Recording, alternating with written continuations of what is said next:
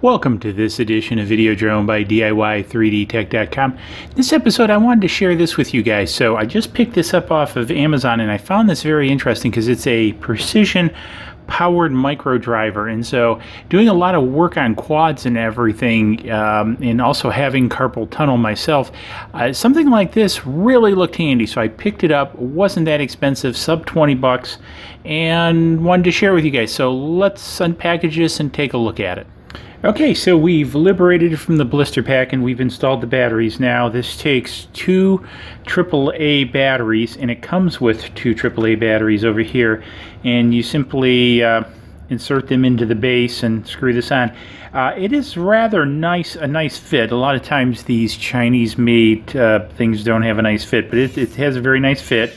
It seems to be a constant torque drive, and it uses, I believe, like 1/8" bits. Now I'll talk a bit more about extending the bit selection in a minute. However, just right now what comes with it is you basically get a couple Phillips, two regular, and two Torx, a T5 and a T6. Now you say, Joe, but that's not a lot. I mean, you know, I'm doing quadcopters, I need Allen wrenches, blah blah blah. I've got you covered, and here's how I have you covered. So I've picked this up, and I'll have the, by the way, I'll have the links to all this below, including this Kobalt kit. So this is a 51-piece set of basically 1/8" bits.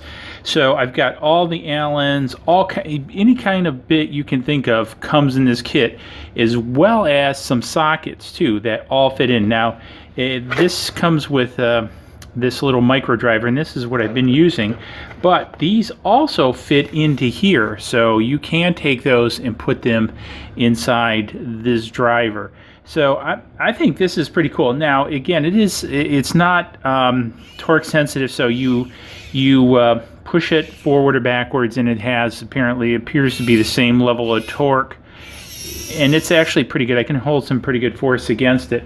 And what I like about it is, again, you know, for working on drones, you know, so I have the small Phillips, fits very nicely, and so you tightens here. I can remove these, and so it pretty much works like a pen, and so you can see it removes it, and I can screw it back in, and really does a nice job. There's no clutch in here, so you know, once it, you know, starts pulling out of the head, you know, pretty much that's where you want to stop.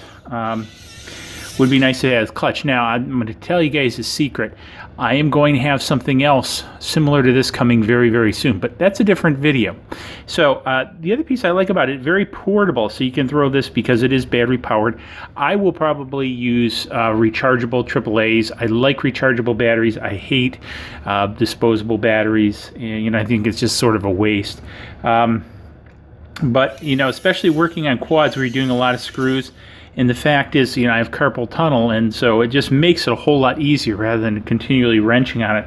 So anyways, I thought this a pretty interesting, handy little tool. And again, by coupling it with this Kobalt kit, you really get a big variety of different bits, because this is one of the things, you know, where do you get new bits? Where do you get different bits? You know, so this actually comes in two versions. One version has a light, one version doesn't have a light. This one doesn't have the light. I really didn't want the light because the light was actually like another $8 for an LED and I didn't need it. And so I just went with this. This is about 17 bucks on Amazon. This is about 21 bucks on Amazon. So I thought, all in all, a pretty good deal for precision Microdriver set for working on quads or any other small electronics. And you grab it and it just sits on the shelf. So you can best believe you'll see me 3D print some sort of holder for this to go on the board, because this is where this is going to be going. So anyways, hopefully you found this interesting. I'll have links to this below. So if you did find it interesting, smash that thumbs up button. Don't forget to subscribe. Let me know if you have some interesting tools that you're using to work on, you know, quads and drones and all that kind of stuff. Love to hear about it. Cheers. See you in the next video.